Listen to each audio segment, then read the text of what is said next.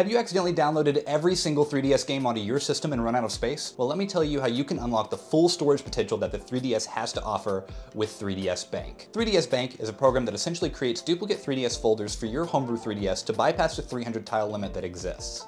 It is a very niche issue as most Homebrew 3DS users won't hit the 300 tile limit. However, this may change as the eShop closes and more people flock to homebrewing their system. Heck, I discovered this underrated app while trying to fit every North American 3DS release onto my 2DS. Click that title card to see the video. And in today's video, I'm going to show you exactly how I did it. I want to mention a couple of things before we begin. First, this tutorial assumes that you already have a homebrewed 3DS. If you don't, pause this video and head to the description where I've linked a complete guide by Anton Retro about how to homebrew your system. Second, 3DS Bank only bypasses the 300 tile limit. It does not bypass any memory limitations such as the size of your SD card or the 40 tile DSi wear limit. Let's get started. The installation is simple. Click the link to the GitHub in the description.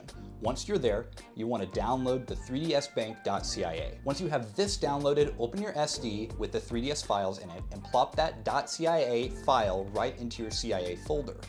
If you already know how to install CIAs, this should be familiar. If not, insert the SD back into your 3DS, go into FBI, click SD, then CIAs, then select 3DS Bank, then install. Once you have this installed, open the 3DS Bank app.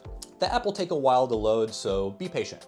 Once loaded, hold the home or power button down to create a new folder. Tip: in order to avoid creating unnecessary folders, select the bank you would like to return to rather than hitting home to exit from the app, since hitting home will just create more folders. You can create as many folders as your heart desires, so go crazy. You can also name the folders whatever you would like. Turn off your 3DS, insert the SD into your PC, and return to the 3DS files and click on the 3DS Bank folder, then 3dsbank.ini, and open it with a notepad editor. You should see 3DS Bank in brackets and the folder _ slot equals 1 under it. Press the Enter key once below the bracketed title and type the following format to edit the name of your folders.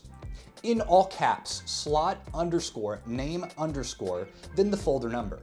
0 is your original 3DS home menu and the rest represents created folders. After this, enter space equals, then another space, then whatever you want the folder name to be. In this case, I did good games and bad games to show how you can better organize your library into folders. Now you may wonder, how do you dedicate certain games to certain folders? First, you must be in the folder that you wish to download CIAs to. Don't worry, they all share the same .cia folder. You can either use eShop or download directly from FBI. In any case, that title will then be exclusively in the selected folder. To delete a CIA from a selected folder, enter the system settings of that folder, then select Data Management, then Nintendo 3DS, then Software, then the selected title, and hit delete. And there you have it, everything you need to know about the underrated homebrew app 3DS Bank. The only limit for capacity is now the size of the SD card, which I have pushed to its limit with 1 terabyte.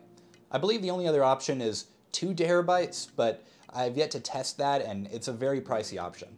1 terabyte fits every North American release with some spare memory, so you should be safe.